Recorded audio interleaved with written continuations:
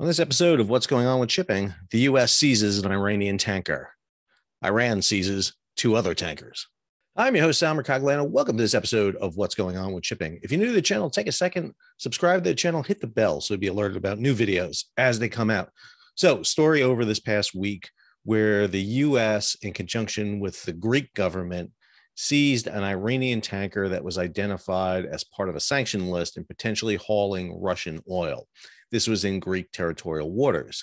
Now we find out that the Iranians have seized two Greek tankers that were outbound to the Persian Gulf and are holding them. So let's take a look at this story in detail and do a little bit of the history of why this is going on. So this is a story from G-Captain, Reuters story on May 27th, that the Iranians have seized two Greek tankers in the Gulf, the Persian Gulf, on Friday, shortly after Tehran had warned that it would take punitive actions against Athens over the confiscation of Iranian oil by the U.S. for a tanker held off the Greek coast. This is the Republican Guard statement. The Revolutionary Guards today seized two Greek tankers for violations in Gulf waters.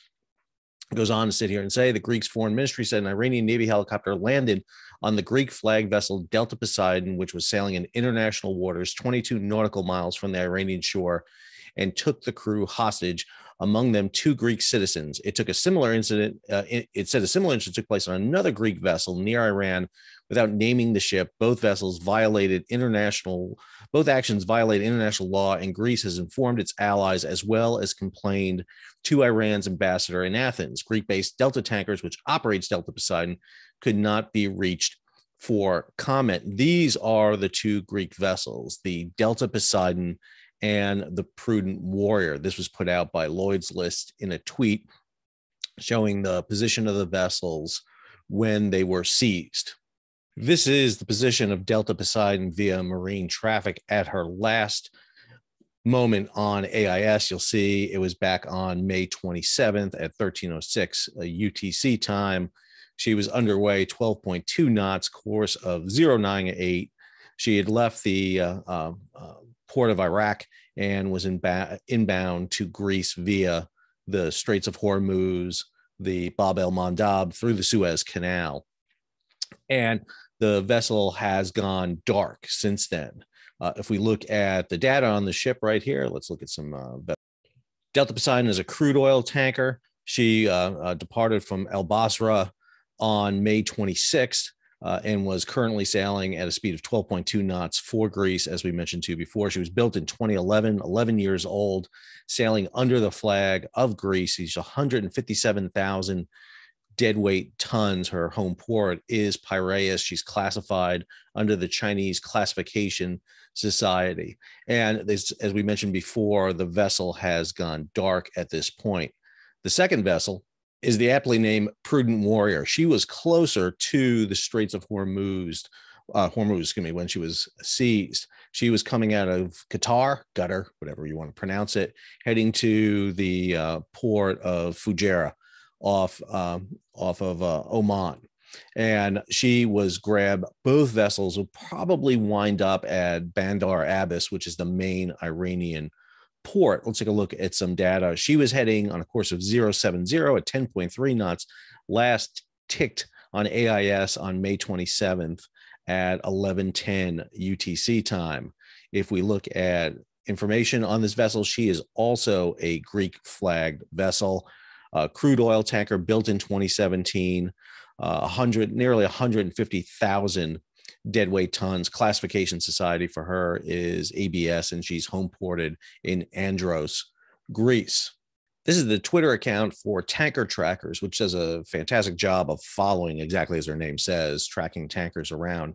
What they've posted, and this was as of yesterday, each Greek Suez Max tanker is laden with about 1 million barrels of crude oil from Iraq, one of which also contains some Qatari oil. And our expectation is that we may see them both in the anchorage of Bandar Abbas, Iran, as of tomorrow, due to Iran's Navy presence there. Comes back to just a few hours ago, breaking news update. We have managed to locate one of the two hijacked Greek Suez Max tankers. The Delta Poseidon is located south of Bandar al Length, Iran. This is west of Keshem Island, still looking for the prudent warrior.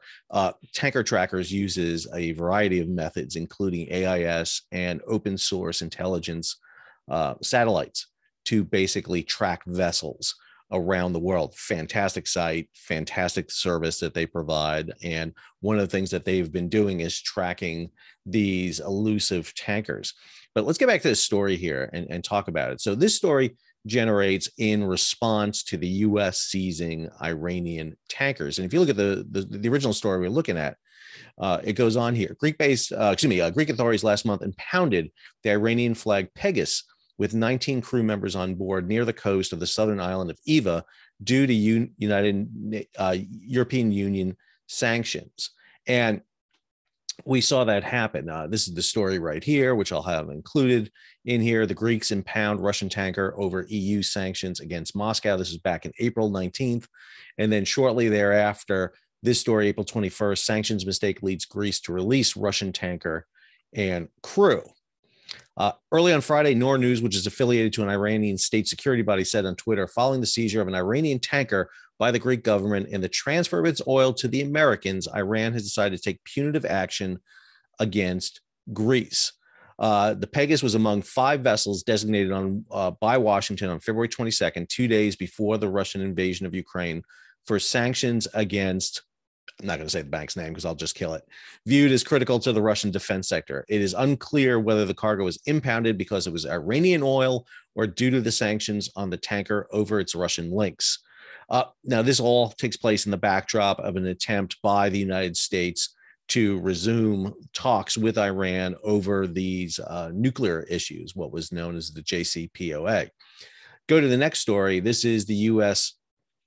seizing that tanker that we're talking about. The U.S. seizes Iranian oil cargo near Greek island. The U.S. has confiscated Iranian oil held on a Russian-operated ship near Greece and will send the cargo to the U.S. aboard another vessel, 3 sources familiar with the matter says. It's unclear whether the cargo was impounded because it was Iranian oil or due to the sanctions. The Iranian flag vessel, the Pegasus, was among 5 vessels designated, as we mentioned before. The Russian vessel's owner, Trasmor Float, was subsequently designated on May 8th. The tanker, renamed Lana on March 1st and flying the Iranian flag since May 1st, has remained near Greek waters since then. It was previously Russian flagged. Well, if you look at AIS right now, you'll see what's going on. So here's the Eastern Mediterranean. In the upper right of the screen is the Black Sea, the Turkish Straits, which dumps out into the Aegean. And the Lana, a Russian crude oil tanker built back in 2003, is right here in a bay just south of the Greek mainland. You'll see her right here in the anchorage. And what you do is, if you zoom in even closer, you see what's going on here. We'll get an image here. There we go. Let's go ahead and readjust that a little bit. So here is Lana right here. She is sitting there at anchor, showing right there. But right alongside of her is this vessel. This is the Ice Energy. This is a Liberian flag tanker that is obviously under lease or contract to the U.S. government. And what we're seeing right here is a skin-to-skin STS transfer of oil out of the Lana to the Ice Energy. So basically, because of sanctions, and we're not, again, sure if this is because it's Iranian oil or it's a Russian flag vessel, but in Greek territorial waters, a Liberian tanker is siphoning off the oil from a Russian flagged vessel carrying Iranian oil to a Liberian flag vessel under charter to the U.S. government at this moment. So if it sounds confusing, there's a reason for that. So let's remember, there are sanctions against Iran because of nuclear deals and issues associated with that. We have sanctions against Iran. We have sanctions against Venezuela. But then you also have these sanctions. This is a list, a summary of sanctions levied against Russia. And part of that has to do with energy flows. The U.S. has banned imports of Russian crude oil, gas, and coal. Britain said it will phase it out by end of 2022. The EU, Russia's largest energy customer, has banned the imports of Russian coal, but has so far not restricted oil or gas imports. It's been wrangling for weeks over a phased ban on imports on Russian oil. And the kicker to this story is this one right here, is the thing that has prevented the EU from doing it is the Greeks. Exactly where this is taking place, in Greek territorial waters. Greek ship owners killed the EU's Russian oil tanker ban. The EU is set to soften its sanctions package on Russian oil exports after a weekend of wrangling, though it aims to keep a key shipping provision that will hinder Moscow's ability to export its crude. The bloc will drop a proposed ban on EU-owned vessels transporting Russian oil to third countries, according to documents seen by Bloomberg. Greece, whose economy is heavily dependent on shipping, was among the member states that pushed the provision on exporting to third countries to be dropped from the EU's sixth package on sanctions over Russia's invasion of Ukraine. The lack of a single position among the group of 7 nations was central to the proposal being dropped. And if you look here at Greek shipping interests, oil tanker fleet ownership by nationalities, the largest section here is basically 26% of Greece right here in the oil tanker ownership by nationality. It's just substantial. And so the Greeks play a big role here. Now, why Greece has approved this? Within their waters, there's been a lot of oil and grain transfers taking place in Greek waters. A lot of the small bulkers coming out of Ukraine, coming out of Russia, and oil tankers coming out of Russia will stop in the Aegean in Greek territorial waters to conduct these transfers. What's even more interesting is that Tanker Trackers has a reported story of a tanker transferring oil out in the middle of the Atlantic right now. This detail right here, this was posted on May 26. We are monitoring a fairly concerning development involving 2 vessels that are attempting to engage in a ship-to-ship transfer of Russian oil further out into the Atlantic Ocean. They do not appear to be assisted by tugboats as per safety protocols. Goes on here with some updates. The 2 vessels are now engaged in the ship-to-ship transfer. What's of further concern is that the recipient vessel can handle another 2 loads of cargo, meaning that we may see additional vessels appear in the coming days or weeks. The closest tugboat is 555 kilometers away. Understand, you need tugs to maneuver these 2 large vessels alongside, and doing it out in the Atlantic is extremely dangerous because of ocean swells and movements. The amount of crude oil that's currently being transferred equates to 723,000 barrels, which is around 115 million liters or 30 million gallons. And this is just a third of what the receiver can accept. So again, we're seeing a lot of ways to bypass these sanctions. But to get back to the Iranians and the Greeks in the US, this all stems back from a story back in 2020. Here it is. The U.S. seizes 4 Iranian fuel cargoes en route to Venezuela. Iran has been shipping oil to Venezuela quite a bit. And this story back in 2020 was significant. The Justice Department called it the largest seizure of Iranian oil. The U.S. on Friday said it seized 4 Iranian fuel shipments en route to Venezuela and confiscated the cargo. The ships were the Liberian flag Bella, Bering, Pandy, and Luna. They are owned and managed by companies controlled by the Greek-based firms Vienna Ltd. And Palermo SA. So, and both were, unavailable for comments. There's a shocker. It goes on here to talk about with the assistance of foreign partners, this seized property is now in U.S. custody. The 4 tankers, approximately 1.16 million barrels of fuel, making the largest U.S. seizure of Iranian fuel. Washington has imposed sanctions on both countries to choke oil exports and deprive them of their main source of revenue. Now, again, remember, we are currently seeking Venezuelan Iranian oil to offset the loss of Russian oil. We're also trying to get Iran to talk to reopen the nuclear negotiations. And the U.S. basically took this oil in conjunction working with these Greek companies to get it, which is target. This is one of the reasons the Iranians have a big problem with the Greeks and why they seized 2 Greek ships. It wasn't just because of the fact that we're taking that cargo off the vessel in Greek waters.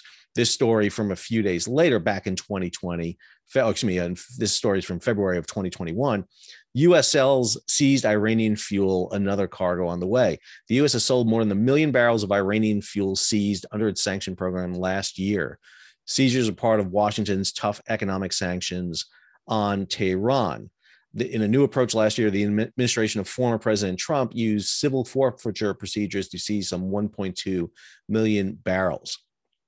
It goes on down here. The petroleum has been seized, and an interlocutory sale has preserved the cash value of the petroleum, which is now held by the U.S. federal marshals. The value of the gasoline was not known, but was likely worth tens of millions of dollars. That cargo was loaded onto a Liberian flagged Achilles tanker, last reported its position in Caribbean waters.